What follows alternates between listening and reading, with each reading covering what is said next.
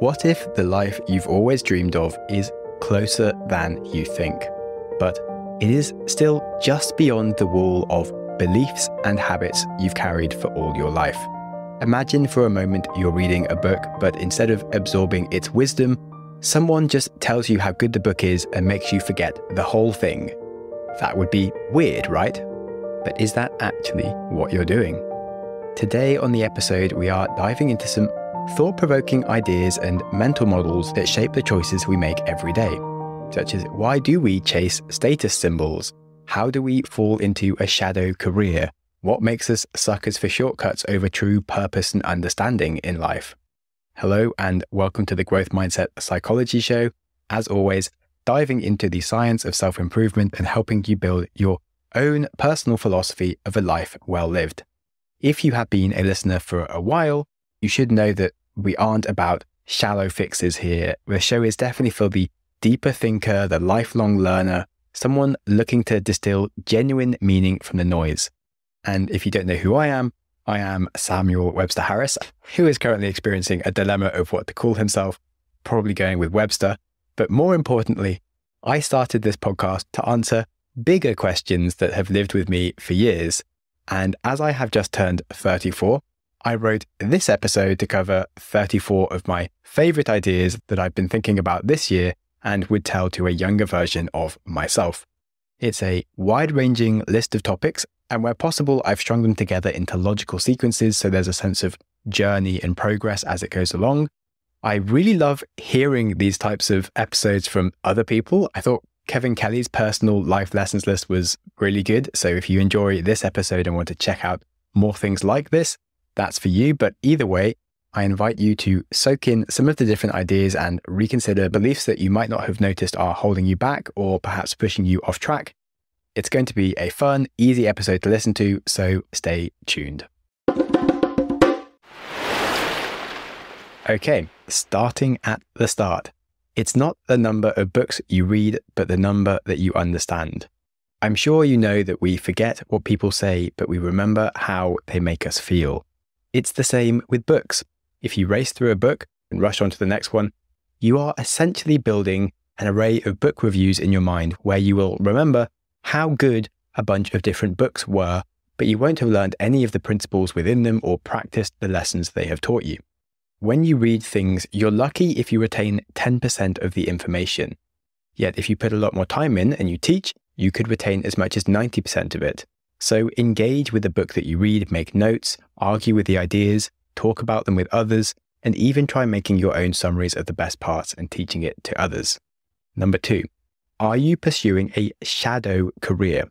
This is a direct quote from Stephen Pressfield. He asks, are you getting a PhD in Elizabethan studies because you are afraid to write the tragedies and comedies you know that you have inside you?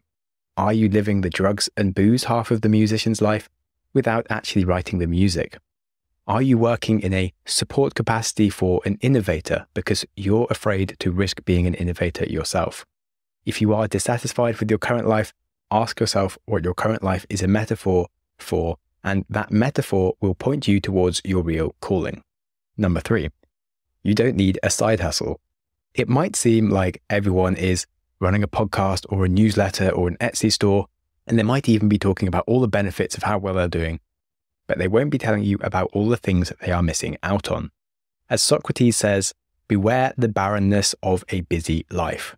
In fact, when it comes to side hustles, only 9% of them generate a meaningful income, yet 60% of side hustles result in having burnout at some point. So whatever you do in your free time, it should really be an outlet for you. It could be a creative hobby or a sport, but it should be done for the love of doing it rather than an external goal. Number 4, you do need an exercise habit. You probably heard it before, but I am going to say it again. As Edward Stanley says, those who think they have no time for bodily exercise will sooner or later have to find some time for their illness. Ultimately, if you skip doing exercise, you'll start aging much faster mentally and physically. So lift something heavy, do some cardio, go dancing, take up pickleball. It doesn't actually matter what you do. You don't need to break any records. You don't need to be an athlete.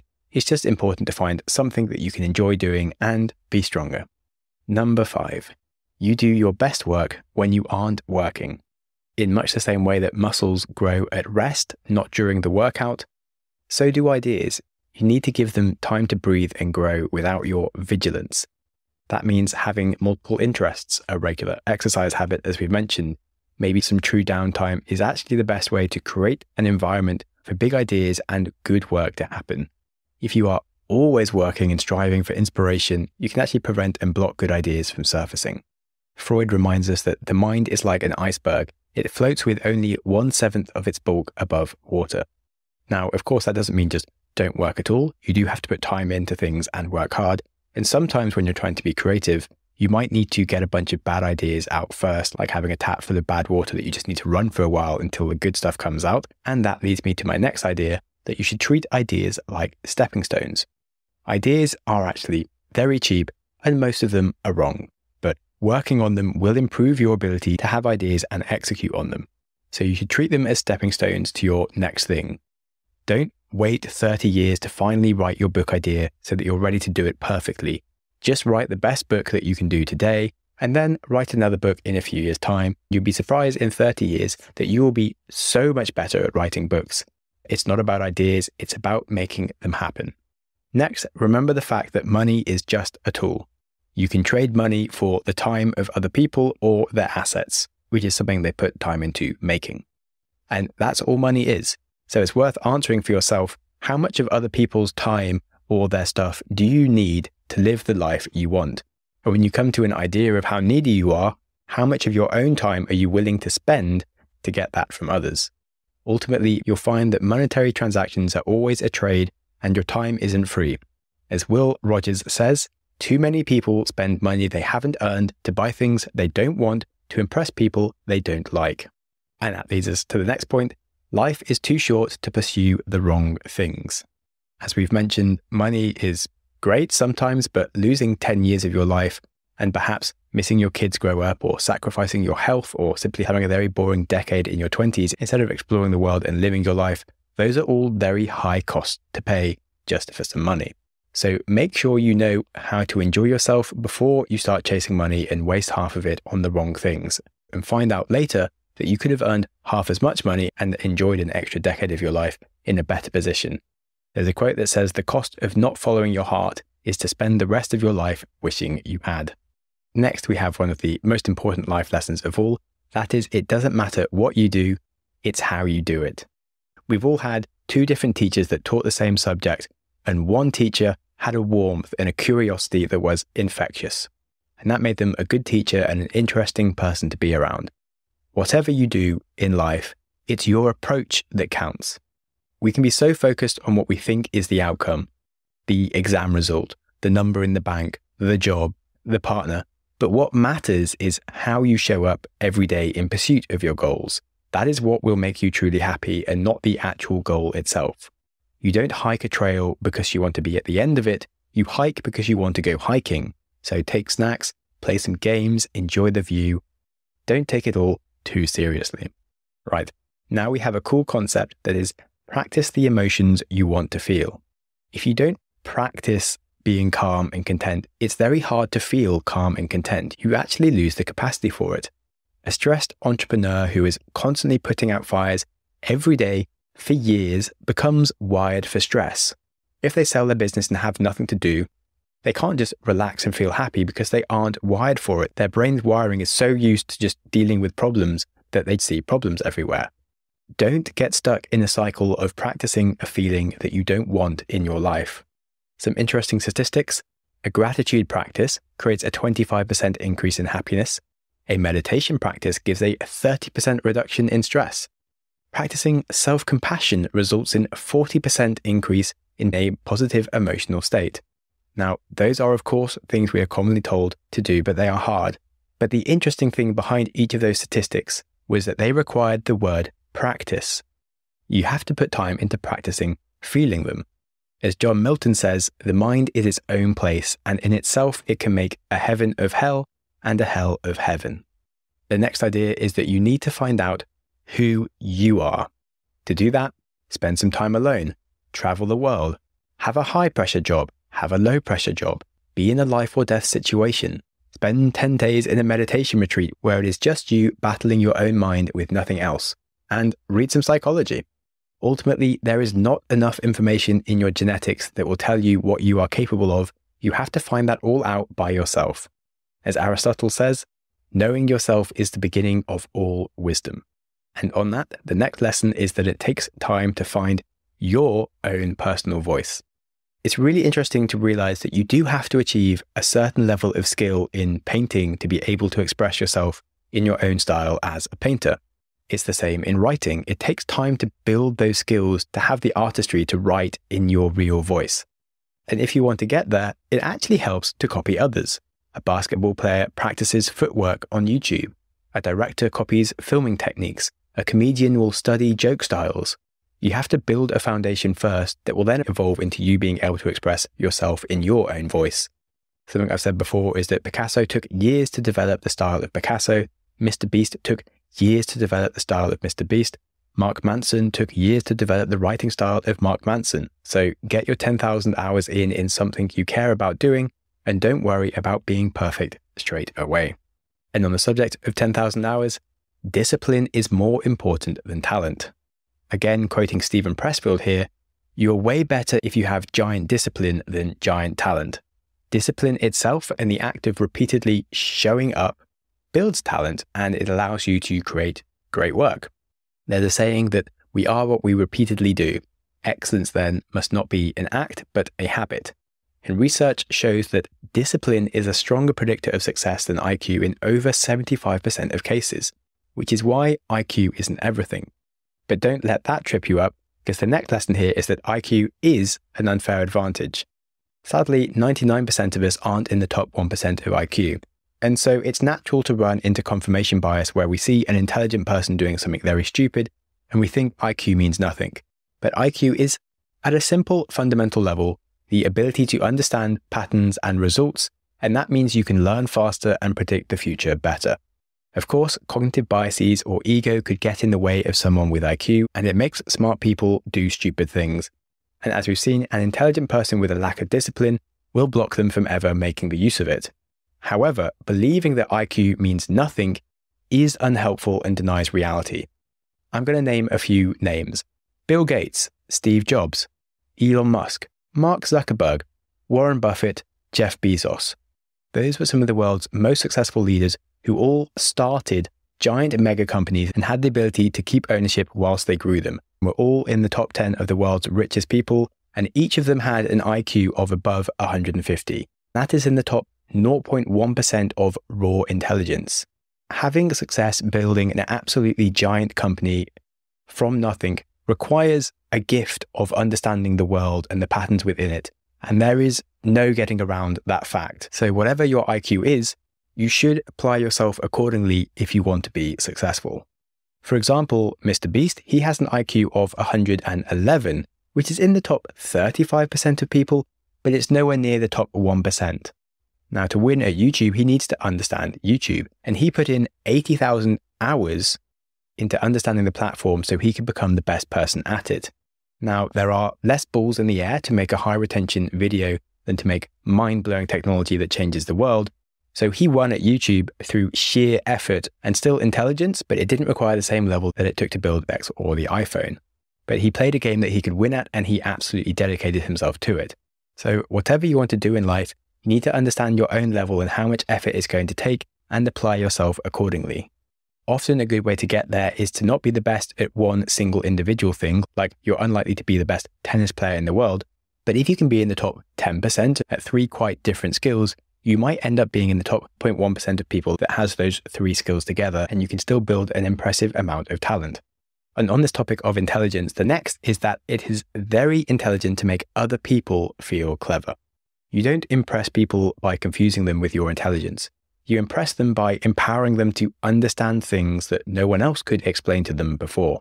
Intelligence isn't a zero-sum game where you win by being smarter than others, so don't try to prove you're smarter than them. Ultimately, the human collective becomes smarter because we have books, the internet, and you become smarter because of everything in the world before you. So it follows direct logic that making other people more intelligent actually makes you more intelligent. And as we learned from the topic of how much you forget of a book, you literally retain so much more from it if you do a good job of teaching other people. So as I said, the best thing you can do is make other people feel clever by helping them understand things. This is think bigger. I'm sure you've heard of this before, but it's a bit like a cognitive bias that we don't realize how small our thinking is. A lot of us feel like maybe we're moving slowly and we can blame the world or our lack of opportunities, but this is usually like being in a car and blaming the traffic when in reality, you're actually just stuck in second gear and there is no traffic. All of Mr. Beast's success came from him thinking bigger.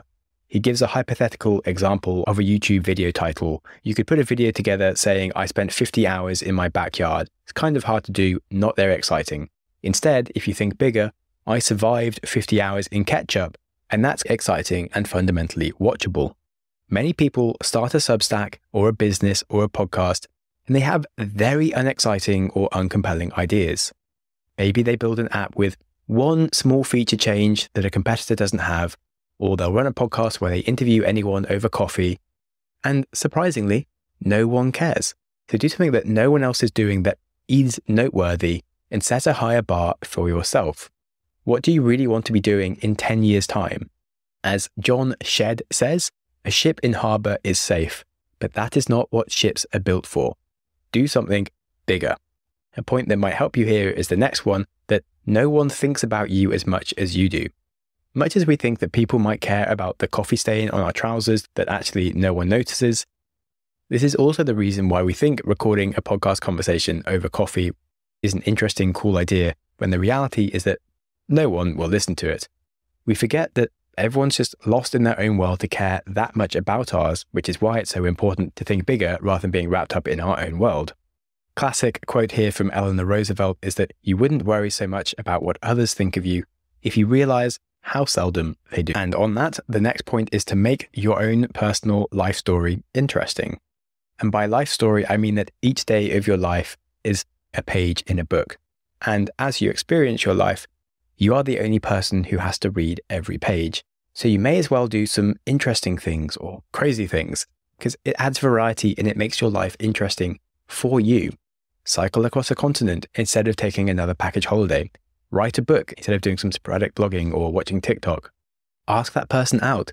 It doesn't matter if things fail or go wrong. That's also more interesting than doing nothing. As Richard Branson says, if your dreams don't scare you, they are too small.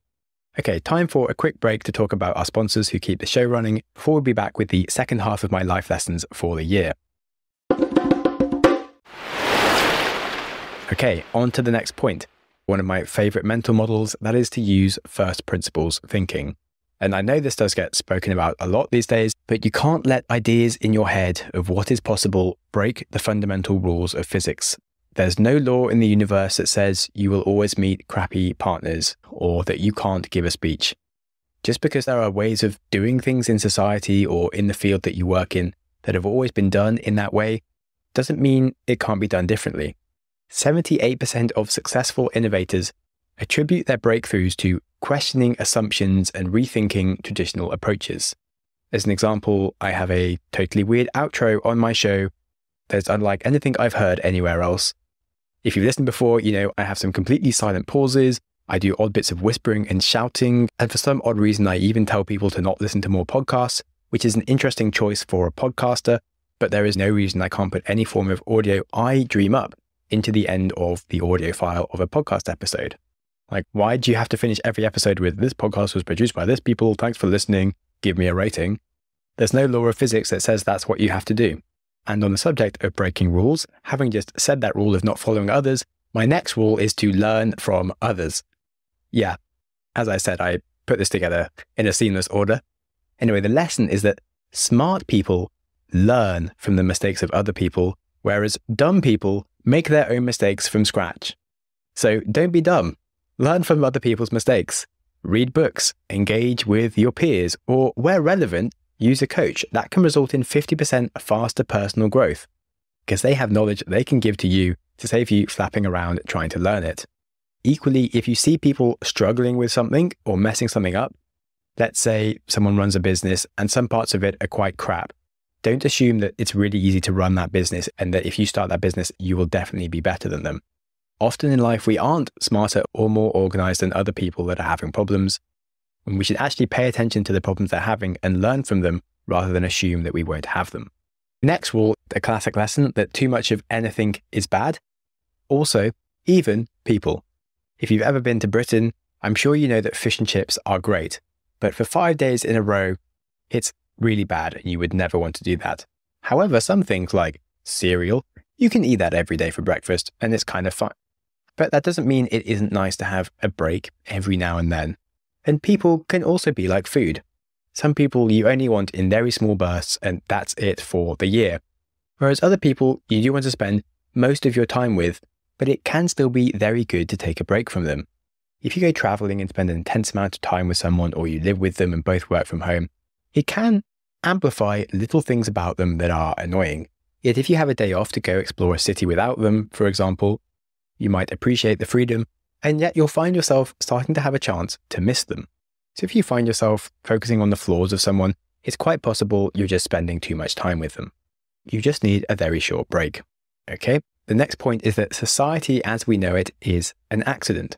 What we live in now is not a finely crafted end goal of an intelligent evolution process. It is a series of accidents, fortunate and unfortunate, that over a long-term trend have gone in what I think is a better direction.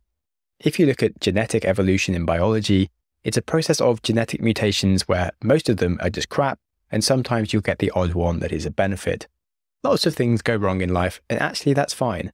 Studies show that 85% of modern inventions were accidental discoveries or found through unintentional consequence. Ultimately in life, things don't go to plan. Instead of being annoyed when things go wrong, we should realize that nearly all the good things in life come from the odd unplanned thing as well. For example, I once had a plane cancelled and had a pretty terrible morning sorting my life out to run to the other side of Portugal to get a plane from somewhere else. I had to make it back for my mother's birthday. And when I got to this second plane that I shouldn't be on, I then met my girlfriend in the queue. Complete accident, which if I'd spent the whole morning just being annoyed and having the vibes of an angry, stressed person, I probably wouldn't have been in a state to attract a potential life partner, but because I was chilled and not caring, I was open to the possible upsides of the unplanned plane cancellation disaster. And in general, we should just take everything less seriously, because the world is very random. If you think about all the projects you've ever worked on, often you'll find the last 5 or 10%, maybe even the last 50%, was done in a rushed together, last-minute chaotic process. A lot of what you see in the world, companies, the projects that they run, they are results of a lot of individuals finally getting their act together and throwing things together at the last minute. The world as you know it is basically duct taped together. We take so much in the world so seriously. So many laws, practices we think of as these everlasting important things that someone ultimately did just make up. And on the subject of making things up, as I'm talking about how things are all made up and how society is so unplanned, it's interesting to think about a society that's completely differently. And on that, I would say that North Korea itself is an incredibly misunderstood place. As they say, the greatest obstacle to discovery is not ignorance, it is the illusion of knowledge.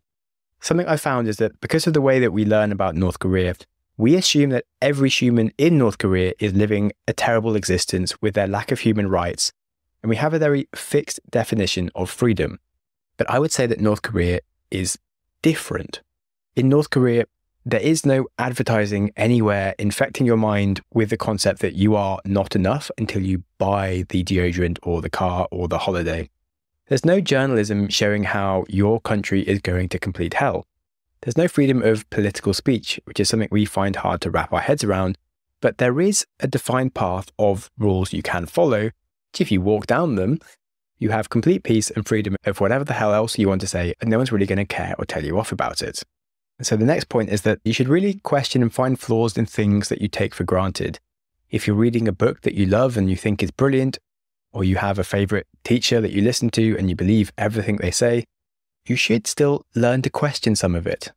Or likewise, if you don't like something and you're against it, you should be able to at least find some of the positives in it, like some of the ideas I've spoken about with North Korea.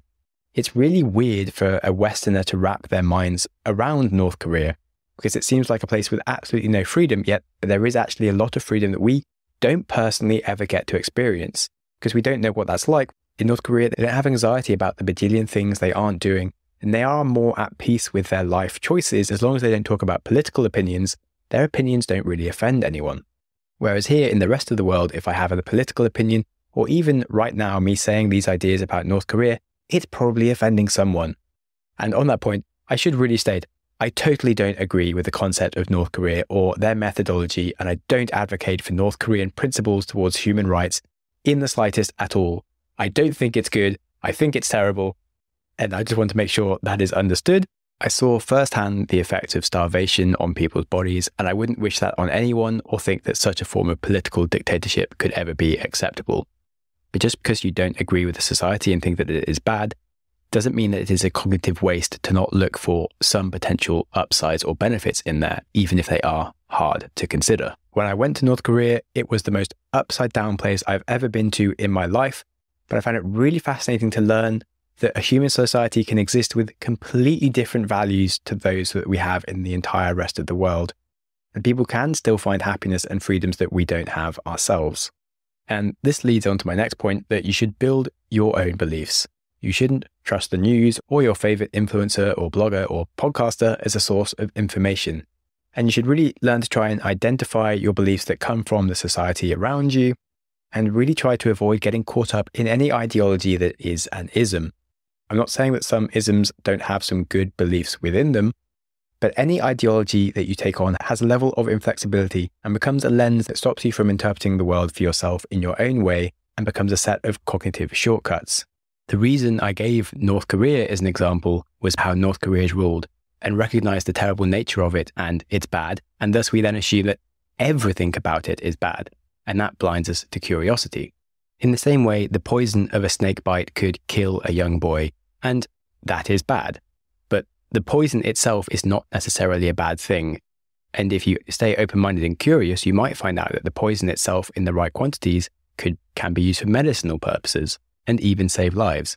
But if you have your blinders on and you see one bad thing and assume everything is bad, you can never find the upsides in life. And you need to be able to learn to think for yourself. And the problem with isms, such as capitalism, communism, Stoicism, Buddhism, whatever, they may have many brilliant qualities, but they are a set of beliefs that someone else has given you that you don't actually form yourself. And you should form all of your opinions individually and always be open to questioning them.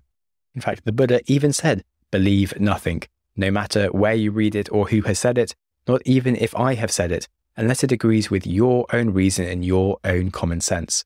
So you should question societal norms sometimes, and I think it really helps you develop a stronger sense of identity and who you are. As we have spoken about, you need to know who you are. And I think that's really hard if we grow up being taught to believe things like you have to get this type of job to be happy, when that may well not be true. On that, keep your identity small. Being too caught up in who you are can stop you from being who you could be. Politics and religion, for example, are minefields to talk about because they engage in so many different people's identities. And some people get really offended, and having an identity makes them easily offended. In fact, some people can get offended just by their time being wasted, or by being given a mediocre coffee, or having some feedback like their writing could be better. If it wasn't part of their identity, they wouldn't be offended by it, but instead they are. Paul Graham says that if people can't think clearly about something, it's usually because it has become part of their identity. If all other things are equal, the best plan is to let as few things into your identity as possible. That's why I said earlier that you shouldn't take on following any different form of ism.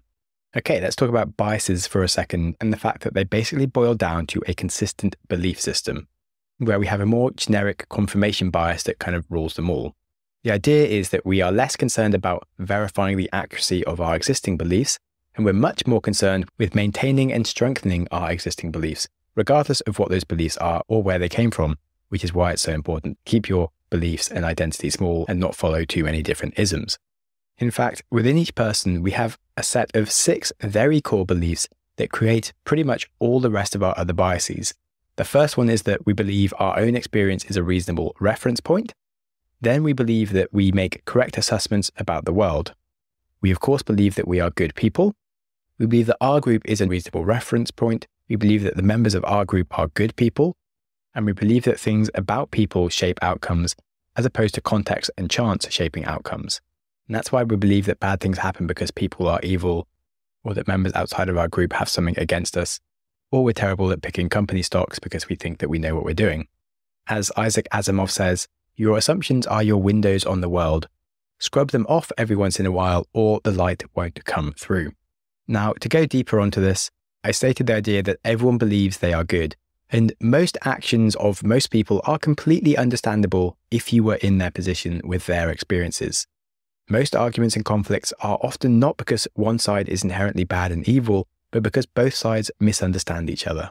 In fact, we can improve our understanding of other people by 40% simply by just opening up to the idea that people might have positive intentions or a reason behind their actions instead of assuming that they are bad. It's easy to call narcissists evil instead of thinking them as scared and needing help. But when you look at the world with empathy, it becomes a much nicer place. And on the subject of the world being a nice place, it's important to remember that life is about contrasts. If you had absolutely nothing to do for a day, that would be nice. But for a whole year, it would be really boring. You need to work to enjoy rest, and you need to be hungry to enjoy food. As they say, without the rain, there would be no rainbow. You'll see all things in life are trades, and it's often the really bad things that make the funniest stories that we look back on with the most joy. So instead of rushing to avoid the difficulties, realize that the beauty in life lies in its contrasts, and that nothing can be good without something being bad. And it gets a lot easier if you're happy to pay the fee instead of trying to avoid it and looking for shortcuts or cheat codes because they don't exist and they actually make things much worse. And on the subject of making things worse, here's a point, and that is that anger is mostly a useless emotion. If you suffer an injustice, it feels like it's your responsibility to be angry. But holding on to anger is like holding a hot coal because revenge is a myth. For every minute you remain angry, you're giving up 60 seconds of your own peace of mind. There's a story from the 1970s of a man called Kirsch who was cheated in a business deal. He then spent the next decade trying to sue anyone involved. In the process, he drained all of his own personal finances trying to hurt other people's, he lost his job, and he estranged his own family. This is a much, much higher cost than the initial business loss, and it was entirely self-inflicted. He could have just taken the loss, moved on with his life, and carried on being happy. For every minute of your life that you are angry, you lose 60 seconds of your own peace of mind. Now onto the final two. Here's a philosophical one about camera angles and stories. If you watch a novice YouTube video of someone taking a hike, maybe in somewhere beautiful like Nepal, they'll be showing these panoramic views where they're constantly sweeping the camera across the scene, and every new shot is moving and moving and moving, and it becomes disorientating and hard to watch. Casey Neistat is a brilliant YouTuber, and he has a rule that 9 out of every 10 shots must be completely still. It's better to let the cloud swirl or a bird fly through the shot than to spin the camera and try to get everything into the video. Weirdly, keeping the camera still and focused on just a small part of the scenery actually captures the spirit of the place better and makes the viewer feel closer and more like they are there than giving them a 360 spin of the epic valley or wherever you're at. And this physical nuance in how you use the camera lens can be much the same in things like writing. In writing, we often want to make several points to show everything that there is to know, but actually it can often be better to focus on a single good story in depth that the reader really relates to better and retains and feels like they're there. The point that I'm making here is that often we want to convey everything, show people how awesome we are or how much knowledge we know, but putting in too much work trying to cover everything actually gets much less across than choosing the right little thing to focus on that gets the message across that we want. And in almost all cases, doing less actually does much more. Which leads me on to the final point that not only are the big things, but so are the really small things. So in terms of the big things in life, what you do for a living, where you live, who your partner is, those are the really big fundamental life choices that are so important to determine the quality of your life. But also, the really little things determine the quality of your life. How you perceive threat and safety, the tone of your voice. What do you think about when your mind is free? And I think that last question of what your mind thinks about when it's free is the perfect question to end on. As it's my birthday, it would be an amazing gift to me if you have listened to the show for a while. If you felt like leaving me a positive review, that would be hugely appreciated and a wonderful present, as it does make a world of difference to me as a podcaster and how people see the show and find it. And I'd love to carry on doing this next year. When my own mind is free, I like to think about abstract ideas from psychology or philosophy, and wonder what the hell it all means. And it's truly a great honor that I then get to spend my time chasing answers to those curious musings and call it work. I really hope this show helps you see the world and your own thinking from new perspectives and gives you some slightly more positive or curious things to think about when your own mind is free. Thank you so much for listening. Go you! Your consistency to reach the end of an episode is legendary. My hero! But when we learn things, it's important to reflect. So I politely invite you to take a pause, rifle through the biggest ideas you just heard. So here's your opportunity to hit pause and have a think. Okay, did you wrestle with some insights? Information doesn't stick when we race from one podcast to the next without using our brain to play with the knowledge. So here's another go at a pause. Alrighty, I'll let you off to continue with your life now. If you have any ideas or feedback for the show, I'm always interested to hear from you. You're the best! And other than that, please stay curious. Curious. Quote. Smiling for no reason.